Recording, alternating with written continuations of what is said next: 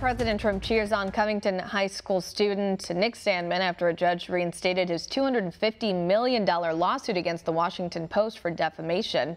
One America's Neil McCabe spoke to Sandmann's attorney and has this report from Washington. Kentucky attorney Todd McMurtry represents Covington Catholic High School student Nick Sandmann in his lawsuits against the Washington Post, CNN, and NBC for their coverage of the January 18th confrontation with American Indian activist Nathan Phillips. McMurtry told One America News why the suit against the Washington Post is now back on the docket and what the status is of the other two suits.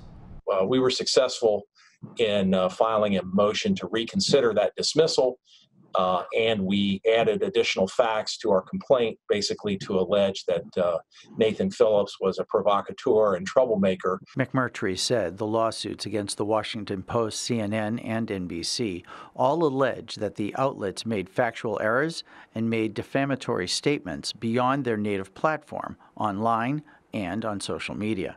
The false statements are consistent with all three cases. They're very similar false statements, and then each of Washington Post, CNN, and NBC reported and offered their own twist and spin on the false statements to make them more defamatory or to increase the damages that we seek based upon the outrageous nature of the statements.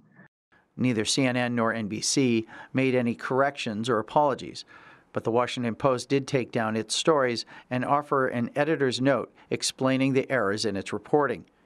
McMurtry said because the Washington Post's efforts were made outside the 10-day safe harbor in Kentucky law, they are still liable for libel and defamation. And what the Washington Post did is, in essence, admitted that the statements that Nathan Phillips had made, that Nicholas Sandmann had blocked him or intimidated him, were false.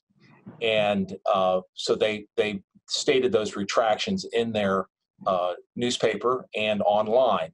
And if you go today to look at their publications online, those retractions and editor's notes will be there. The judge presiding over the Washington Post lawsuit scheduled a conference for early December to check on the progress of the case.